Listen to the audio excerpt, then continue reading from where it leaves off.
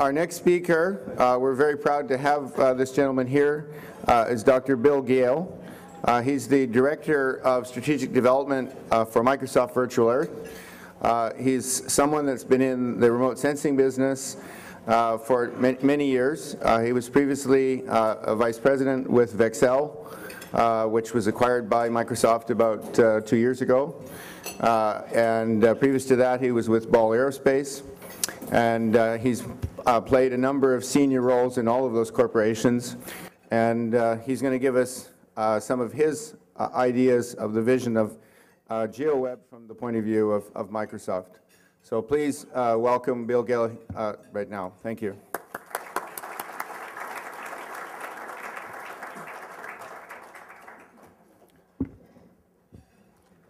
Well, thank you, Ron. It's a pleasure to be here this morning.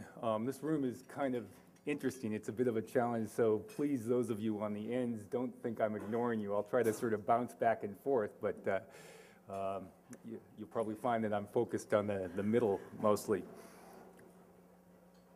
So I'm going to take you on a journey this morning. We're going to start with Virtual Earth today, what we're doing now, what we've released recently.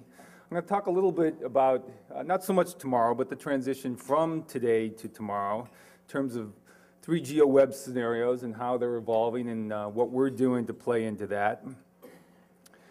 And then I'm going to go to the future, and that's where I'm going to try to twist your minds a little bit to where the GeoWeb is going, some of the challenges that it faces, and some of the interesting dilemmas that it brings up as we move forward. And if I get to the end of the talk and you don't feel like you've perhaps gone a little bit crazy, or if you're not sure whether you were crazy when you got here, perhaps I haven't done my job. So that's where we're headed.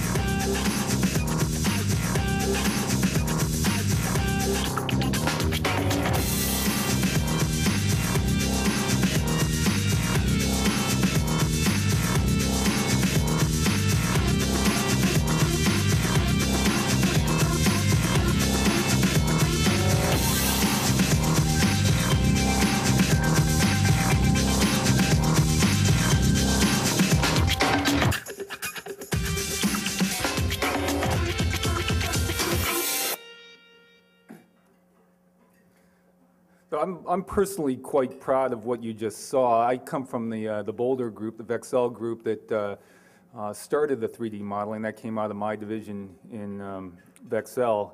And I can remember the days when we were producing buildings that looked a little bit like Picasso pictures. And we have come a long way since then. And so you're seeing the fruits of a lot of years of good thinking on the part of a lot of people. So Virtual Earth today, if you look at what's in Virtual Earth, we've got all the things that you'd expect. Vector maps, satellite imagery, aerial imagery, high-resolution aerial imagery.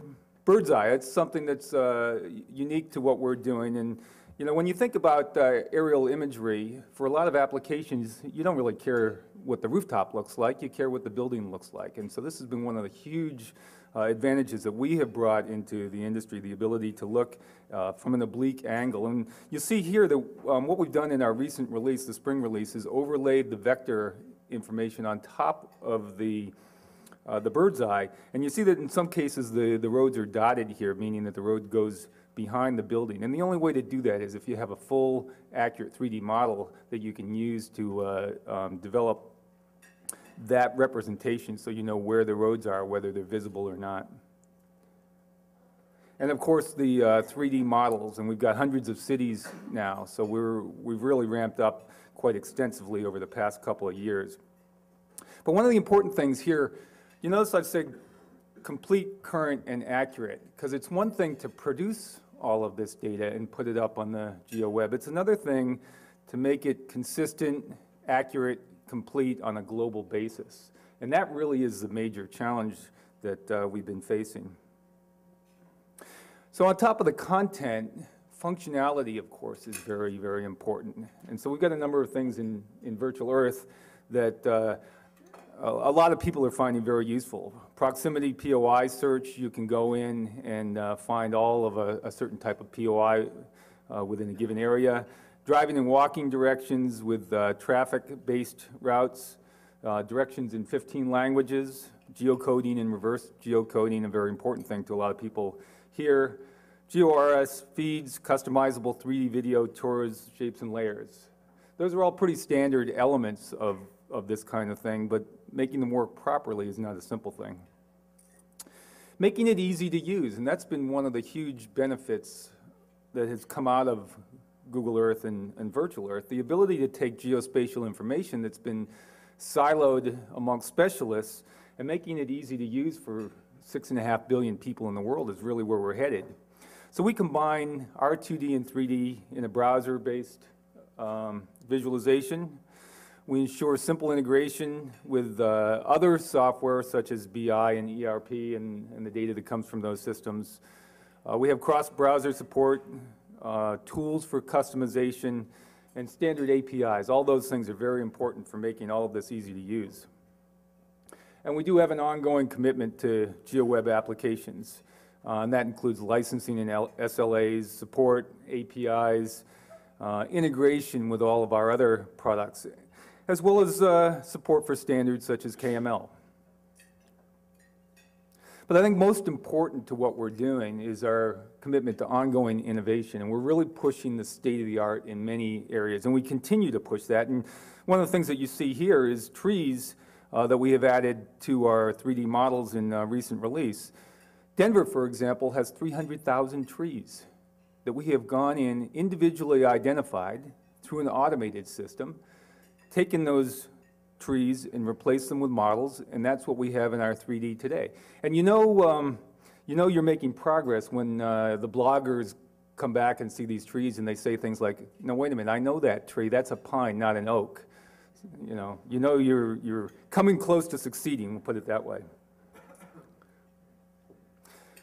Now, none of this comes easy and really takes a lot of experience to get this right. We go all the way back to 1995 when we launched our first consumer products in the geospatial arena with MapPoint. And we've added a lot of capability since then. The web services, Virtual Earth that came out just a few years ago, and the acquisitions including the one that I was part of, Vexcel, several others, GeoTango, Multimap, and Caligari. So we continue to expand and we continue to build on over a decade of experience now. And this approach is validated by all of our customers, and there's probably not a one here that you don't recognize. And so all of these important customers depend on us for their web applications, their map-based web applications. Now, what I want to do next is talk about these evolving GeoWeb scenarios and how the GeoWeb online mapping capability is important to these business or enterprise areas. First of these is connecting with customers on the web. This is by now a fairly standard thing, but it's still evolving. Second is engaging customers on location. This is relatively new, the ability to use online capability on location at a site and enhance a customer's experience. And the third is visualizing business information. And again, this is a somewhat established area, but it is growing rapidly and evolving quickly. So the first scenario, connecting with customers on the web. The example I'm going to use here is FedEx. FedEx has been building their website around Virtual Earth, and they found that it is a very, very good way of engaging and keeping customers, because customers now can go to their website, quickly find out locations, see what, where those locations are, not just on a map, but what it looks like. And they built this as a proof of concept in 3 weeks. So again, that goes back to ease of use, simplicity, the ability to build diverse applications quickly.